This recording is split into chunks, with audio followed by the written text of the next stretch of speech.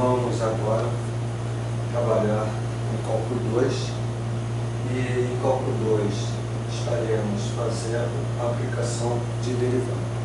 Então, nesse momento, nós vamos mostrar dois conteúdos, né, de cálculo 2, que consiste em determinar uma reta tangente ao gráfico de uma função, que ali a gente chama de f de x, num determinado ponto do gráfico, e a equação da reta normal a essa função, ao gráfico dessa função, num determinado ponto dado. Então, o que a gente aqui começa colocando é o item A. Então, vamos supor que nós tenhamos aqui, nós vamos representar o sistema cartesiano ortogonal. Então, esse sistema cartesiano ortogonal, vou até representar mais para o lado de cá. Vamos supor, nós temos aqui o sistema cartesiano ortogonal.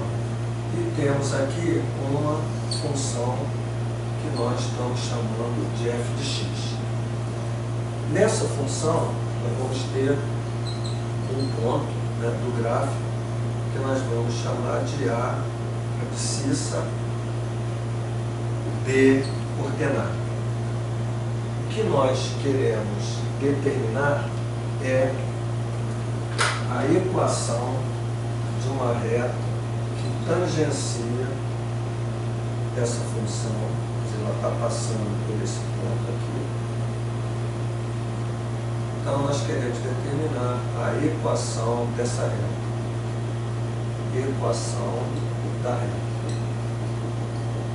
Então, esse é um problema grego, onde não é possível, através do desenho geométrico, você representar ou desenhar retas em funções, porque temos infinitas representações de funções.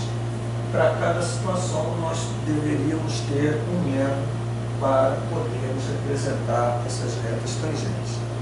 Então, isso foi resolvido, né, a partir de 1700 com o cálculo, né, na realidade, não é a descoberta do cálculo, porque o cálculo já na Grécia já se tinha a ideia da integral, né? Na realidade, em 1700 surge a derivada e logo depois o limite, mas aqui, a partir de 1700, conseguiu-se resolver esse problema a partir da derivada. Quer dizer, na realidade, a derivada surge realmente em 1700. Bom, o que nós sabemos é que aqui existe um ângulo θ, que é chamado inclinação dessa reta. Mas a tangente de θ, que nós, na geometria analítica, chamamos de M, é o que a gente chama de coeficiente angular da reta ou declinação da reta. Então, a tangente trigonométrica desse ângulo θ é o coeficiente angular da reta M, ou da reta, melhor, que é M, ou declinação da reta. O que a gente aqui vai colocar é que exatamente esse M, que é a tangente de θ, que é dado pela derivada dessa função aplicada na abscissa do ponto de tangência. Então, se eu consigo determinar f' de A, eu já tenho o M da reta. A partir desses dados, veja que nós temos o ponto da reta, porque esse ponto pertence à reta, AB, e temos o ponto AB e o coeficiente angular, nós podemos escrever essa reta na forma dita fundamental, né, isso tudo na geometria analítica, que escreve-se y menos a ordenada do ponto, que é aquele y, b igual m, que é o coeficiente angular, que é dado por f' de A, podemos escrever até f' de A, que vale, que é o E, que multiplica x menos a abscissa do ponto de tangência. O que nós queremos, na realidade, é escrever essa equação, que ela é chamada equação fundamental da reta. Então, nós, com esse conceito, nós vamos fazer alguns exercícios. Então, nós vamos aqui pegar o livro e vamos fazer o seguinte exercício. Determinar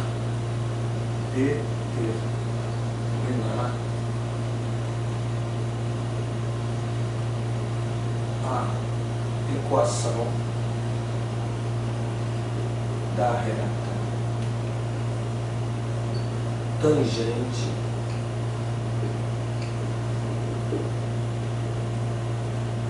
ao gráfico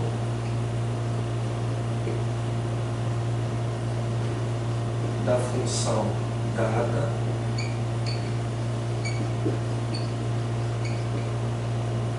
no ponto dado.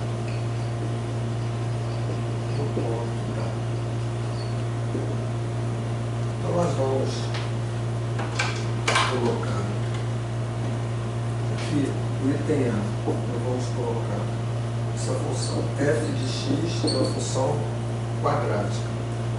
Uma parábola, x ao quadrado menos 3x no ponto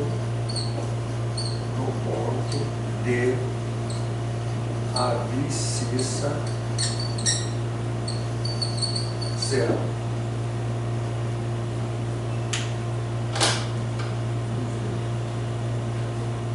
B, f de x igual a raiz única de x no ponto de abscissa 8.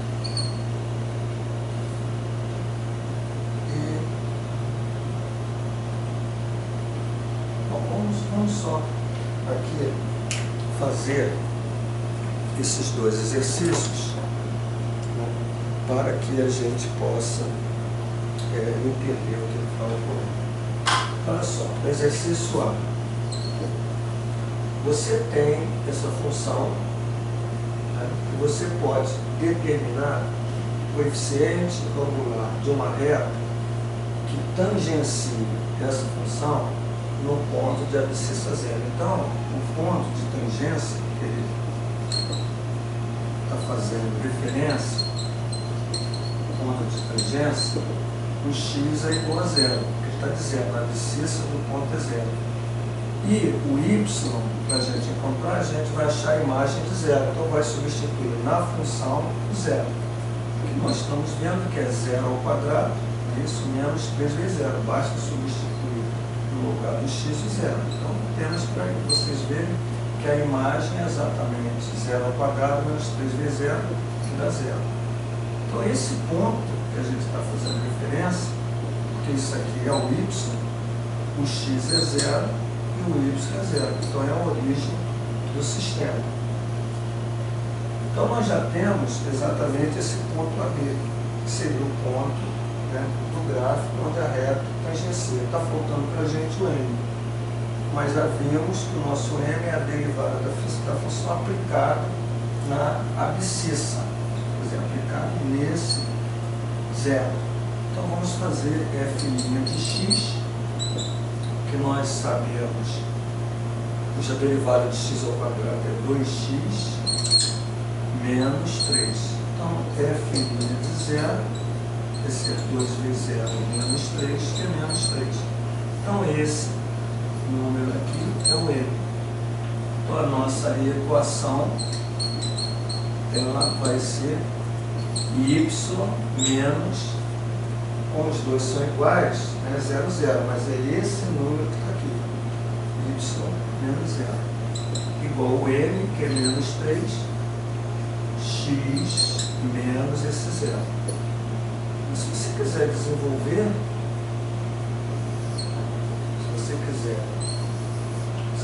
y menos 0 dá y igual x menos 0 dá x igual a menos 3x. Então, menos 3x. Essa aqui é a resposta, né, da letra A. Essa é a equação que tangencia esse gráfico no ponto 0, 0. Vamos ver o item B. O item B, ele diz que a nossa função é f de x igual a raiz cúbica de x. E diz que o ponto de tangência, o x é 8. Quem é o y do ponto de tangência? O y, eu pego esse 8, que é a imagem, que eu vou encontrar a imagem de 8, f de 8, que é igual a raiz cúbica de 8, que é 2. Então, o nosso ponto que nós estamos buscando é o ponto 8, 2. Agora, qual é o coeficiente angular dessa reta que tangencia essa função no ponto 8, 2? Vamos derivar a função. Derivando. A melhor maneira aqui é escrever essa função na forma de potência. Toda vez que você tiver uma raiz, né, função de raiz, escreva ela em forma de potência, então x elevado a 1/3, porque a partir daí eu sei uma regra de potência. O expoente vem para frente, x elevado a 1/3 menos 1, vezes a derivada da base. Como a derivada de x é 1, muitas vezes a gente pula essa etapa aqui, quando a base da potência é x. Então nós vamos ter f' de x igual a 1/3, certo? Vezes 3 vezes menos 1, menos 3, menos 3 mais 1, menos 2/3. Então vai ser x elevado, resolvendo 3 vezes menos 1, menos 3. Menos 3 mais 1, menos 2/3, vezes 1. Nós podemos escrever isso aqui, x elevado a menos 2/3 como x elevado a 2/3. Né? E nós já vimos que a f' de x é 1/3, quer dizer, a gente pode voltar a escrever isso aqui como radical. Então, esse 3 aqui é um índice e o radicando é x ao quadrado. X ao quadrado. Mas nós queremos achar quem é f' de 8. Porque na derivada, quando a gente está na busca do coeficiente angular, a gente vai substituir a abscissa do ponto. Então tem que substituir o 8.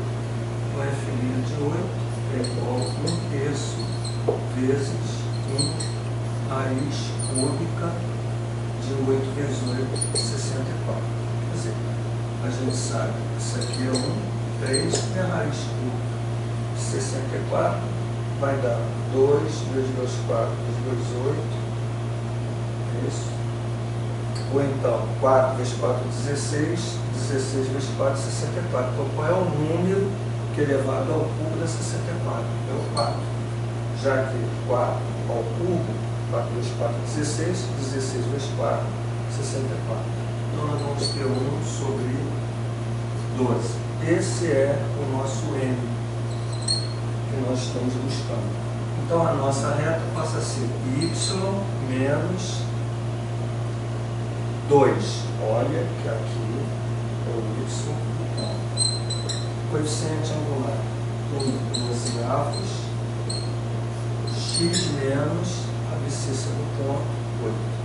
Pronto, escrevemos a equação da reta tangente à curva f de x raiz cúbica de x no ponto 8, 2.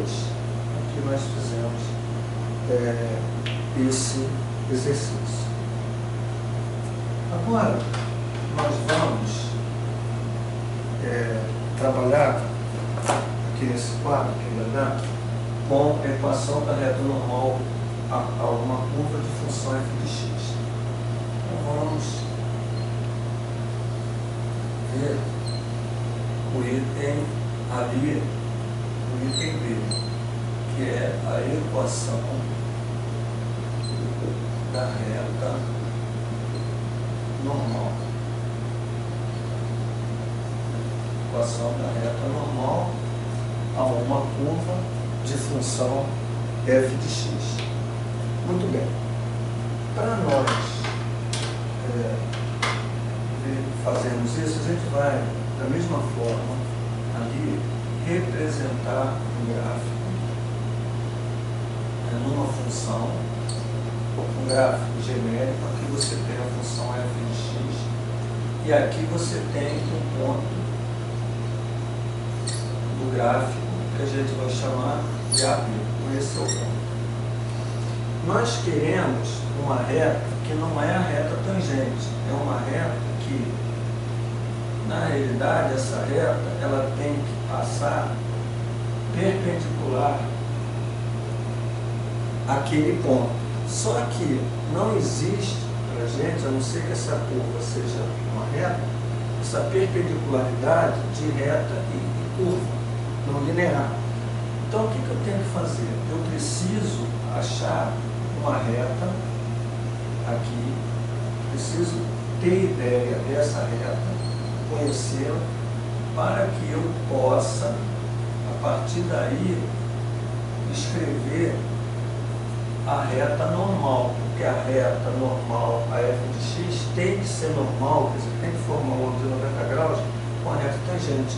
Eu só posso ter essa reta, que a gente chama de normal, se eu tiver desenhado a reta tangente para definir o ângulo de 90 graus entre a reta normal, essa reta que eu chamo de normal, e a reta tangente.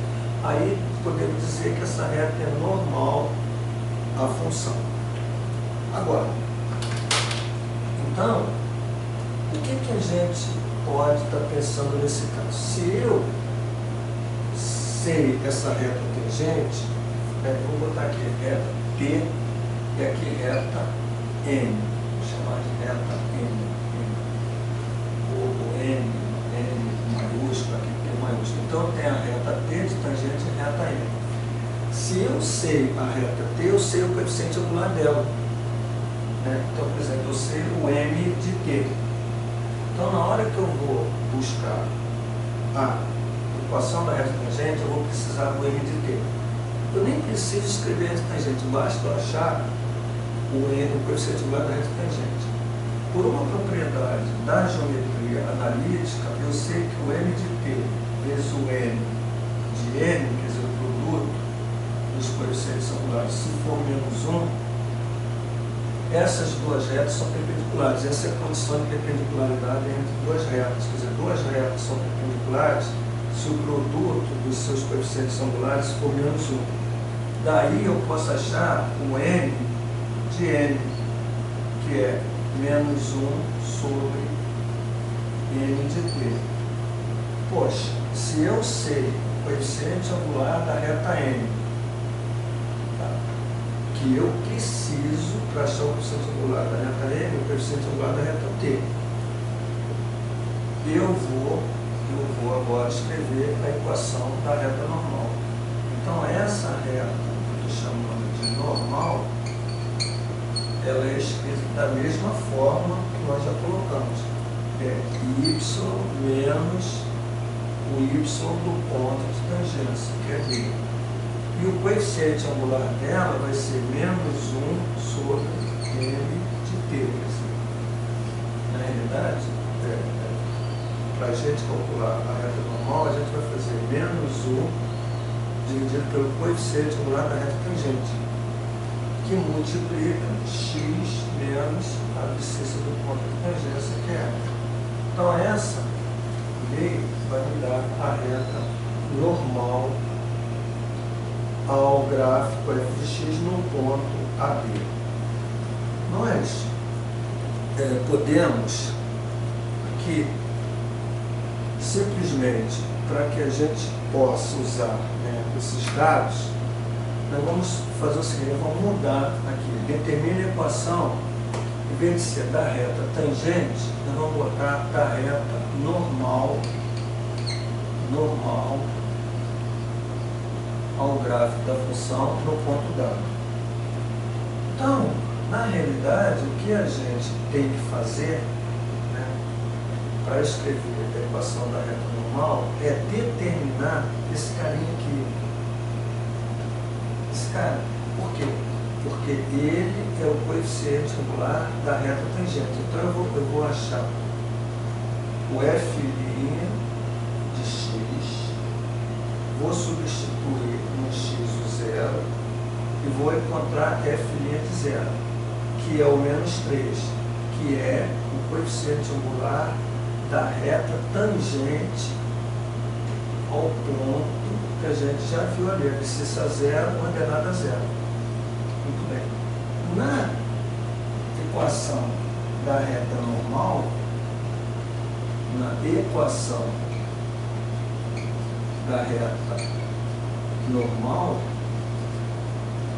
eu vou ter que escrever a equação da seguinte forma: y, vou escrever aqui, y menos, vou olhar para o ponto, zero.